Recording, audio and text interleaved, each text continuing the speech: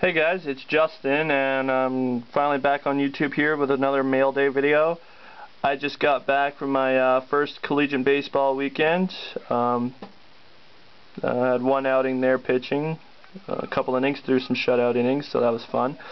Anyways, came back today. It's Sunday night, 12 o'clock, and a one package Mail Day here. It's for the Brian Matusz PC. It is a Topps Chrome Refractor auto numbered out of 499. That gives me his base auto and refractor auto. This is not for sale, sorry guys. Bought it for $13 off Sports Cards Forum from the dealer Big Red 666. Considering that this goes over 20, I thought it was a really good deal, but obviously another card for my PC. Thanks for watching, guys.